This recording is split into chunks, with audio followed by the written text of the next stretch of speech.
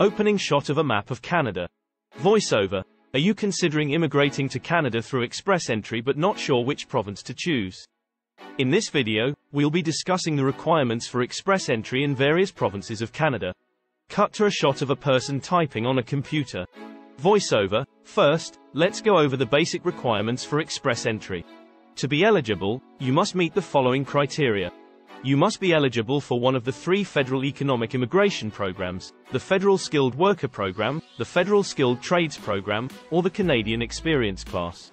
You must create an express entry profile and receive an invitation to apply, ETA, for permanent residence. You must meet the minimum language requirements for English or French. You must have enough funds to support yourself and your family members. Cut to a shot of a city skyline. Voiceover. Now, let's take a look at the requirements for express entry in various provinces. Cut to a shot of a province map. Voiceover. In British Columbia, you must have a job offer in a skilled occupation and meet the province's minimum wage requirements. You must also have relevant work experience and education, and meet the province's language requirements. Cut to a shot of a person working in a tech company. Voiceover. In Ontario, you must have work experience in one of the province's targeted occupations, such as software engineers or financial managers. You must also have a high level of language proficiency and education, as well as a job offer from an Ontario employer. Cut to a shot of a person working in the oil industry.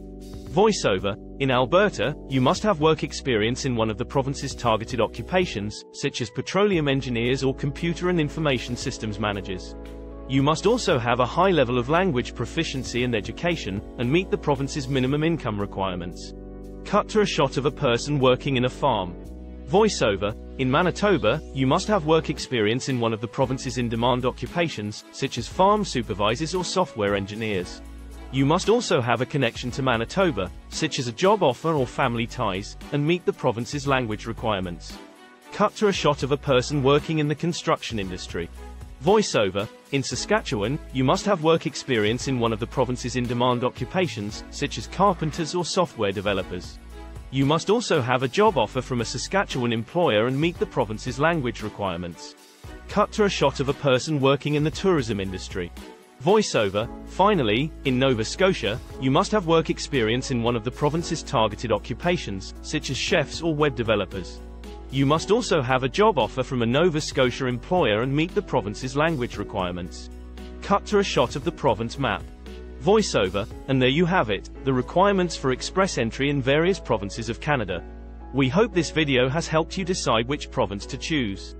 Good luck with your application. Closing shot of a person holding a Canadian flag.